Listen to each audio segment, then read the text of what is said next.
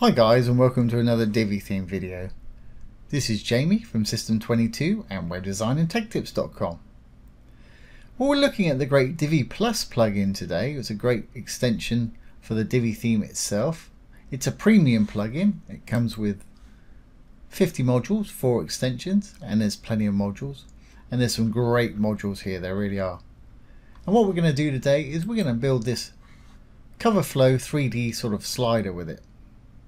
Really easy to do, so let's get started. First thing I'm going to do is enable the Visual Builder. Okay, first thing I'm going to do is create a new row. Little green button to create a new row. I'm going to put in a single column. Now Divi comes as standard with all the light grey modules here, and there's plenty of them to build just about any site. All the ones with a DP in front of them are the ones you get with Divi Plus, and there's about 50 of them. There really is some great plugins here. One I want today is DP Image Card Carousel. So I'm going to hit that. And it says no results found because we haven't created anything yet. But before we actually create something, I'm going to delete the one we've got on top. So I'm going to just delete this whole row here. And we'll go back in here and start from scratch. So let's add a new image card. We'll give it a title. I'm going to keep it very simple, card 1. And we'll add a bit of dummy content. I've got lorem ipsum open here. Just copy a bit of content there and pop it in here. And this is just like any other text module. You can do paragraphs and heading text, bold, italicized, and link things if you want to. You can also add media if you want to. As you can see, it's popped a little card right there. Let's pop an image in there.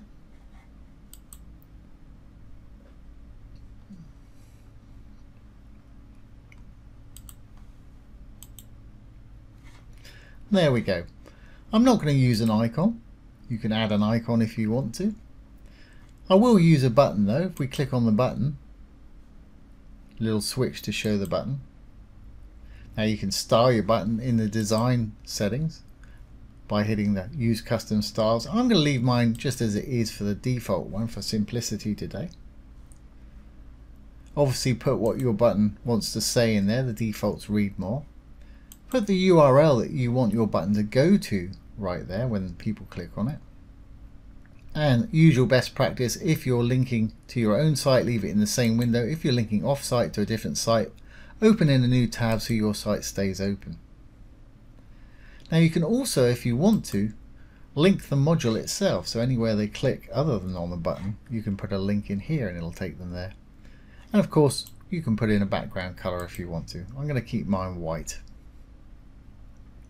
Okay, let's move on to our little design tab. I'm not going to spend too much time styling these. You can set the text general right here. You can make it light, dark, line it where you want. You can set the title and the content separately here if you want to. Again, I'm just going to leave mine on the default, but you can uppercase, lowercase, italicize, however you want. Again, align, give it some color. And of course Divi comes with a huge amount of fonts. They really do have a crazy amount of fonts, this theme. And if you want to choose one, just go in there, hover over it. It'll give you an example of what they've got.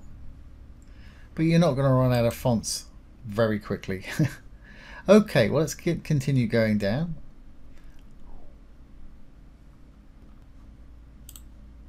Just return that regular text to what it was. Okay, we've not got an icon. There's the button.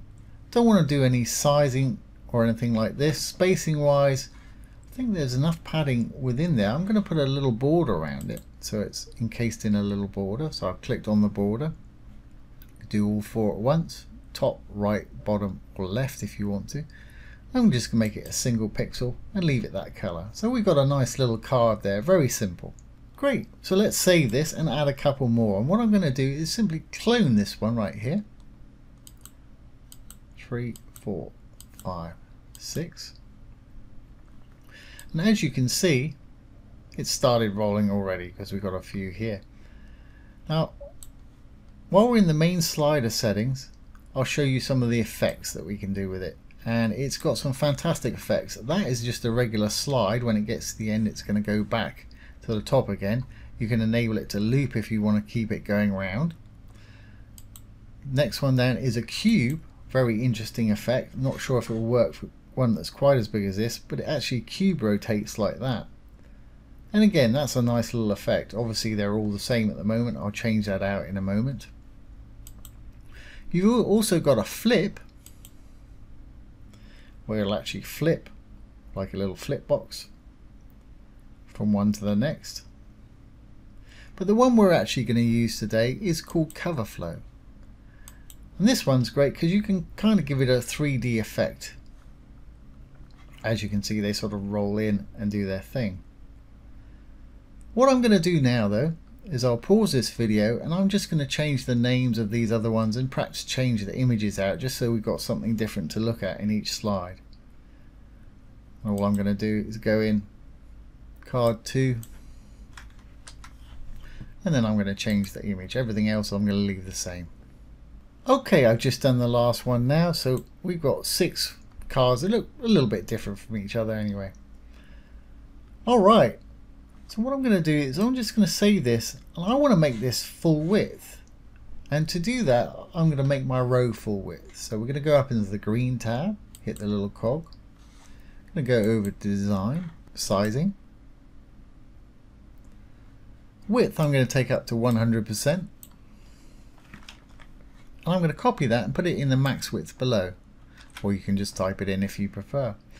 We've now got one that stretches the whole of the screen size. If I just save that, as you can see, that's a little crazy right there. What I'm going to do is up the number of slides that we've got showing here. So I'm going to go into it. I'm going to go down to our slider, number of cards per view. I'm going to make mine 5, so it's an odd number, so I've still got one in the middle all the time. There we go, that looks a little better. And you can say number of slides per group if you want more than one slide to slide at once. I'm going to take the actual space between those slides down a bit so they're almost touching each other. And you can go negative if you want to. But I'm also going to put the loop on so it goes round and round and round. I'm going to actually take that from 10 to 0. You can type in a value or use the slider, whatever you want to do there. You can add slide shadow by turning this on, and it gives it more of a bit of depth there, adds a bit of shadow in there. If that's a bit too much for you, we've got the shadow color here. Make it whatever color you want and take the opacity down until it works for you. I think something like that's quite nice. Okay, now you've got Coverflow rotate, the amount that your actual cards are rotated, and you can slide it up and down. I'm going to get mine just so they're about touching each other, a little bit more than that. Something like that. That works for me. I like the look of that. Coverflow depth. You can bring this up. It'll make it smaller behind. And bring it down. It'll make them larger. And as with most Divi modules, if you do something you don't like what you've done, you can simply select it, delete it. It'll go back to the default for you. I kind of like that around the 200 mark there. So I'm going to leave mine just like that. And as you can see, it's rolling along nicely. That's pretty much all there is to it. If we go down a bit, obviously we've got autoplay enabled here, so it's going to autoplay for us. The delay is 300 milliseconds, that will give it all time to load. Pause on hover, I like that because if you put your mouse on it, it's going to pause and people can read the writing and click the button if they want to. That's not going to work when we're in the back end here. Transition duration, the time one takes to get to the other one is 1000 milliseconds or 1 second. That's great. You can choose to show arrows if you want to. If I switch that on, you see a little arrow right and left there. I don't particularly want arrows. And you can show dot pagination if you want to also, which is down the bottom right there. I quite like that. I'm going to leave that one on. And you can choose to have a solid dot, transparent dot, stretch dot, so they're crazy shapes and things. But I'm quite happy with a solid dot. Background, I'm not going to give it a background. If we go into our design, we covered most of the things when we did our actual individual cards there. You can change your dot pagination color here. So the active dot, let's make that blue. And the other one, I'm going to leave that grey there. That's absolutely fine for me. Don't want to do any sizing or spacing. Don't want to put any more borders around it or any box shadow. So I think we're done.